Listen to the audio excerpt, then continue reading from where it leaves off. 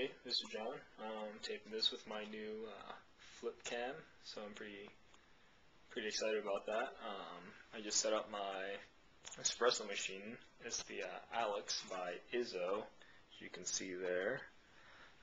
It took a little while to set up, but I have it up and going, and it's been warming up for about a half hour now, so getting ready to pull my first shot.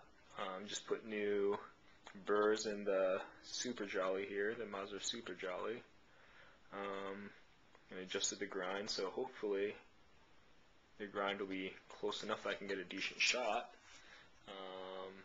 Here's my first go at it. Hopefully it's maybe something drinkable.